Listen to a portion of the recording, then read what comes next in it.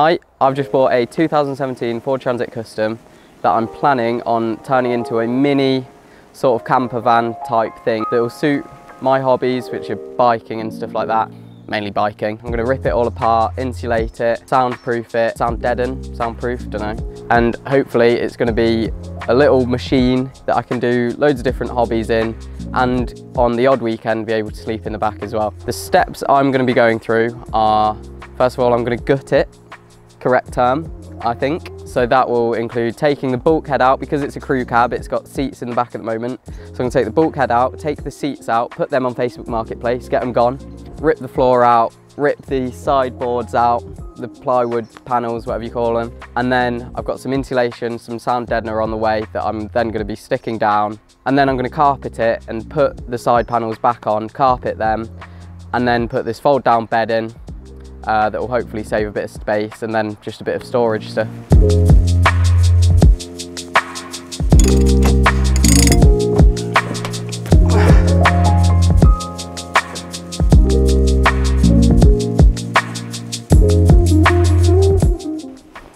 Okay, the van is now completely stripped down. It's a tin can, complete bare metal everywhere. Pretty dusty now, it's actually quite dirty. I need to get cleaning, ready for the next step, which is the sound deadener and the insulation. So yeah, let's get the Hoover out. And I need to sell these little bastards. Facebook Marketplace. If you need some seats, hit me up, please. Okay, that's it. Step one is complete. No panels, nice and clean. Also, I'm going to keep the old panels that actually came with this. So I'm hopefully just going to be able to carpet these and then carpet any bodywork that you can see as well. So that saved me a job, the fact that these were already in here. Step two, coming soon. 24 hours later. The van insulation and the sound deadener has now arrived. I got it from the sound deadening shop, which is an online shop, I'm pretty sure. I think it costs about £150, and I got the medium van SE pack, which means basically it gives you the deadener and the insulation for like 20 quid less if you get it as a pack. So I'd recommend doing that, and it should be the perfect amount for my van, so we'll see. And tell you what, the sound deadener, which is this, is really bloody heavy. It's literally deadening my legs. Ah, there we go. They've double boxed me. Silent coat, that's what it's called. Nice. So it's just a load of these basically. Now it's the insulation, which is a lot lighter. So then you'll put this on top of the sound deadener. Let's get a time lapse on the go, get inside the van, get moving.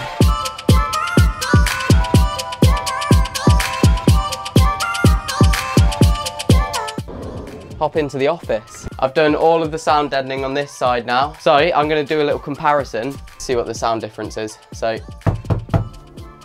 I'm going to crack on with this side now, and then ready for insulation.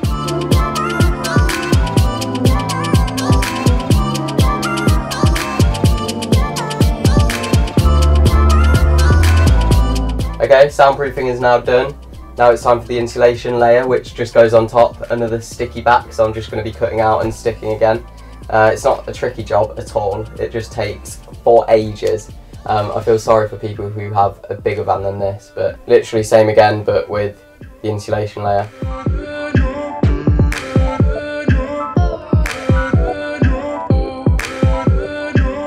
Okay, I've gone over all the soundproofing with the insulation, so it should be nice and toasty now. This actually only took about half a day, and the soundproofing took about a full day. That's this phase complete, the boring bit. Now on to the fun bit, which should be the carpeting. Don't know whether it's going to be fun actually, might be quite tough. Okay, so we're back in the kitchen. I've got the stretchy carpet here that I got off Amazon. I believe it cost about £110 for 11 meters, which should cover the whole van, hopefully. Nice, yep, looks exactly like a black carpet.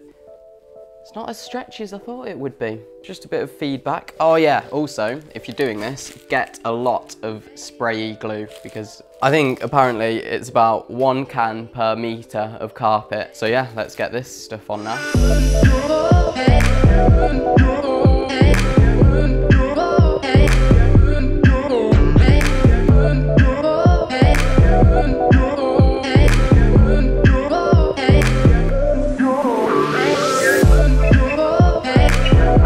Here's here's my panel, making sure that it's the right way around. So this is the side I want to carpet, this is the side that's going to be against the van. I'm going to cut a little square, a bit bigger than my panel. It's glue time. I'm going to glue this part of the panel and then glue this part of the carpet and stick it down and then work my way across. There you go, that's how sticky it is. It's not going anywhere. The difficulty is because this is a curved panel, taking it round the corner, that's going to sit up. So it's not going to sit flat against the van. So I saw one guy had a technique where he would cut small triangles in the carpet. So I'm going to try that. Okay, so I've cut out all my triangles. I'm just going to work my way around it. All right, it's glue time. Here we go. One panel complete. There's the back. I find peace of mind in far places. I get scared when people say shit. Sometimes I daydream and to myself to make the noises go. Finally, the carpeting on the inside of the van is complete. It took forever and it wasn't actually as fun as I thought it would be. All the panels are done, all of the metal on the inside is done. Also, I had my windows tinted. I'm going away to Iceland for 3 weeks to do some work. So I've left my dad and my brother-in-law in charge of cutting out the floor and putting it in basically. So that'll look awesome. So I'm gonna show you when I'm back, I'll show you the inside of the van with all the carpeting and the floor inside hopefully. And yeah, it should look really good. See you in 3 weeks.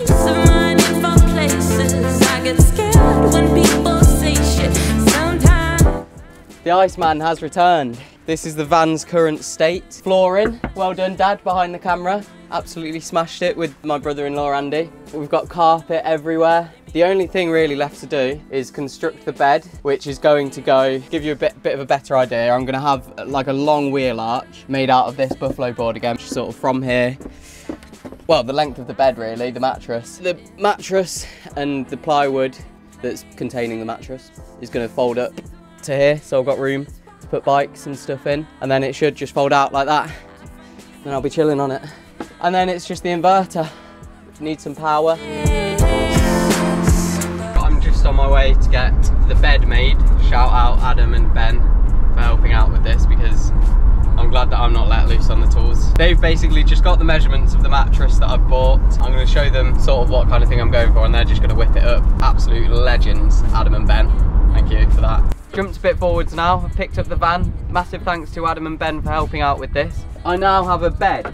I'd say it's the most exciting part of this whole thing. I need to carpet it still, so this is going to be black eventually. They've done a proper professional job. These are the legs, so yeah, I may as well fold it out, see what it looks like. Nice lock up here, pretty stiff, which is good.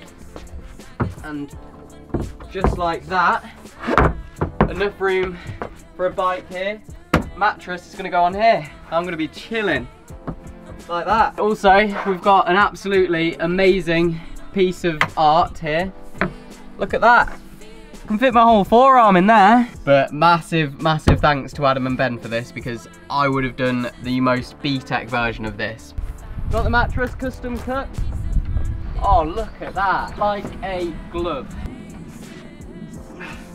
Oh, perfect.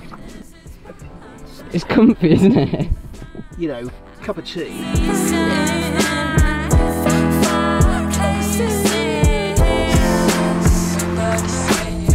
Right, just received my curtains. I've ordered them from Van X. They're meant to be fitted Ford Transit custom curtains. They've come with 4 rails like this. You need to cut the rails yourself so that they fit the window shape and maybe need to give them a bend or something. Meant to be pretty simple. They're meant to fit quite well, so I'm gonna give it a go now.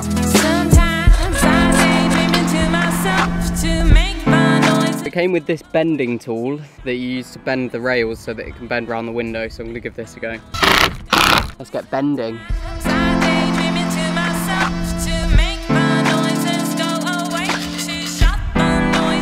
Okay, one drill bit later and we have the bottom and the top rails in place. Yeah, now let's see how the curtains fit.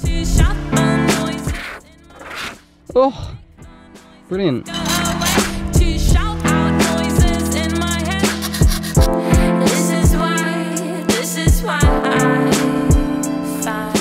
Okay, we've got curtains. Hop in and I'll show you how they work. The only main concern was drilling through the side of the van because it felt like it got quite close at times. Weirdly, this window is a lot bigger. don't know why. That works, absolutely fine. It's pulled quite tight. And then on the other window, it's a lot baggier. It doesn't look that good, but it still blocks out the light. I mean, you get the idea. And I've been online shopping on a fabric website, and I bought myself a lovely floral rainforest themed curtain for the cab. And I've just tried to keep it simple, so I've got some Velcro on the edges, and I've got some Velcro up there as well. Literally just Velcros on and blocks out a decent amount of light. So I'm gonna demonstrate. So what I'll do, I'll shut all the curtains, shut the doors, and let's see how dark it gets in here. All right, it's dark, isn't it? And if I fancy a bit of light and I don't fancy opening the curtains, I've got this little touch light here. And if I don't fancy the homely touch light, I've got some LEDs that I'm now gonna put on rainforest theme. Enough curtain talk. I think the van is pretty much finished now. I'm gonna get some really nice shots of it, completely finished, with the bikes in here, with the bed made up, and give you a little walk around tour of the van. I'm gonna get my friend Kane in as well. He's gonna clean the whole of the outside because it's not been cleaned probably since I bought it in December. It's been a long process fitting this out, but it's basically finished now, so enjoy the shots I'm gonna get now, and I'll give you a little walk around.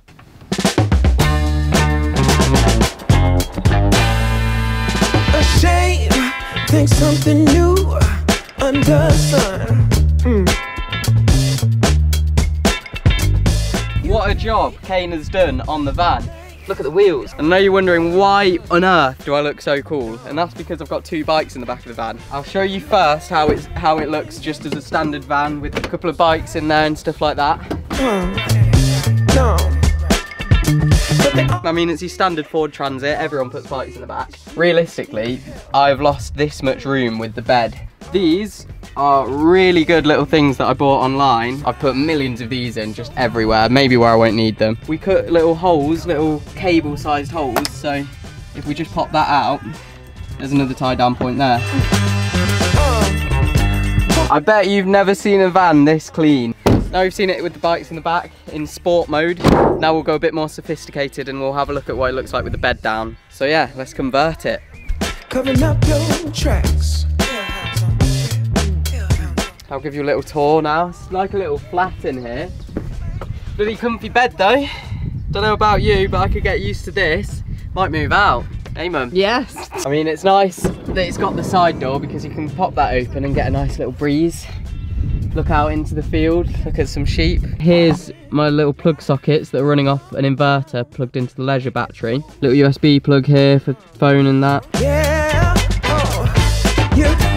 Nice thing is there's a lot of room actually this side, so I can easily fit a bike here.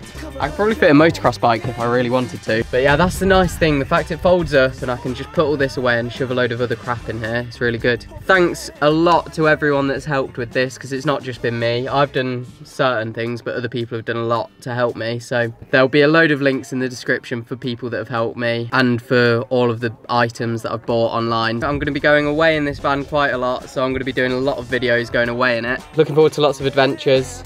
Subscribe for more. I'll see you in a bit.